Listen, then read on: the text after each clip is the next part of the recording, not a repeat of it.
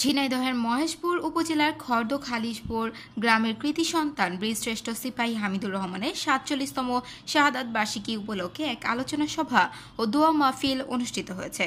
রোববার বিকেলে সরকারি বীরশ্রেষ্ঠ শহীদ সিপাহী হামিদুর রহমান ডিগ্রি কলেজের আয়োজনে কলেজের প্রফেসর আশরাফুল হকের সভাপতিত্বে হামিদুর রহমান স্মৃতি জাদুঘর সম্মেলন কক্ষে এই অনুষ্ঠানটি অনুষ্ঠিত হয়।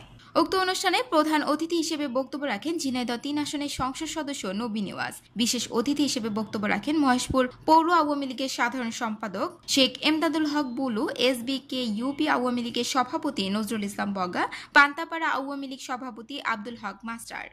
এ সময় শিক্ষক, শিক্ষার্থী, সাংবাদিক সহ এলাকার গণ্যমান্য ব্যক্তিবর্গ উপস্থিত ছিলেন। মহেশপুর থেকে সোহেল রানার তথ্যচিত্রে পল্লী টিভি।